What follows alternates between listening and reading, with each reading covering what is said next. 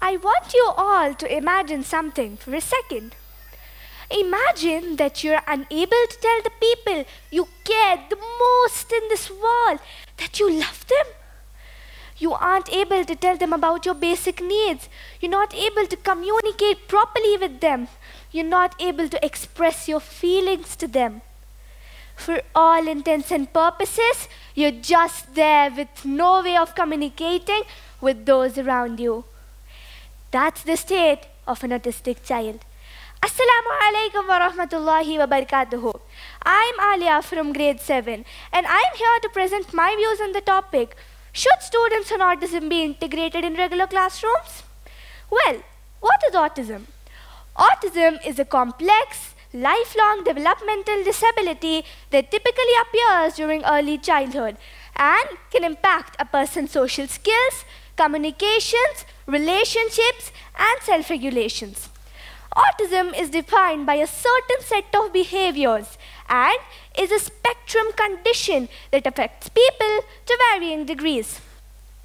More people in recent years have also been diagnosed with autism.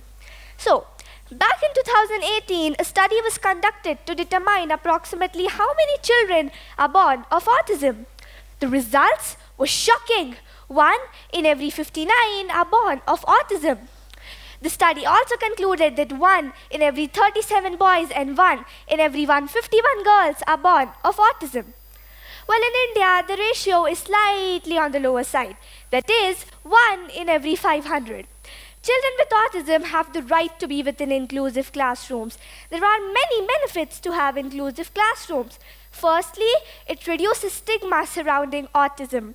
It creates a respectful relationship between all students within a classroom. And it teaches all students how to act positively with others. Number 2, it minimizes the stereotypes while encouraging learning to occur between all peers. Number 3, it provides a valuable academic resource and a social learning opportunity. Most people view being diagnosed of autism a flat-out negative thing.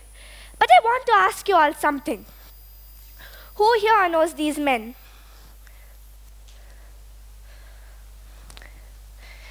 Charles Darwin, the father of modern biology. As a child who used to spend his time alone, Charles Darwin had autism, which gave him the ability to hyperfocus, and his mind was ever accepting to all the information the world was providing. Albert Einstein, the great mathematician, had trouble concentrating in his school years and once was expelled for his lack of attention in his subjects at the age of 15. Einstein had a brain that worked differently than others. Because of this difference in how his brain worked, Einstein, was able to see problems in a whole new perspective and light that those before him could not see.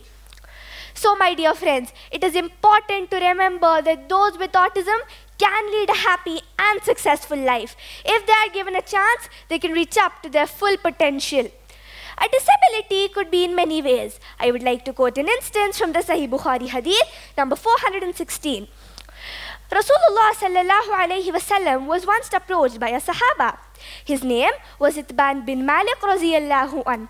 He said, "O Prophet of Allah, I live a little distance from the masjid. I can't walk there sometimes, as I have no one to take me there. I am visually impaired.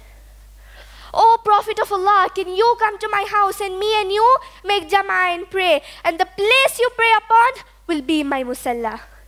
And the beloved Prophet of Allah went to his place and prayed with him just so he feels comfortable. MashaAllah.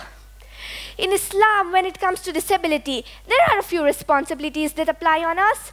Firstly, is to encourage those parents. Secondly, what do we need to do as an individual? As a community, we need to respect and accommodate these children and parents who go through these difficult times.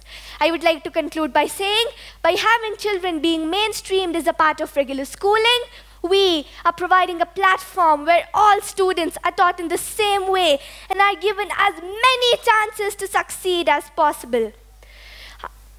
But this comes with a lot of work, not just for parents and students, but for teachers and peers as well. So, let's take a step forward and help these children be accommodated in regular schooling. Jazakallah.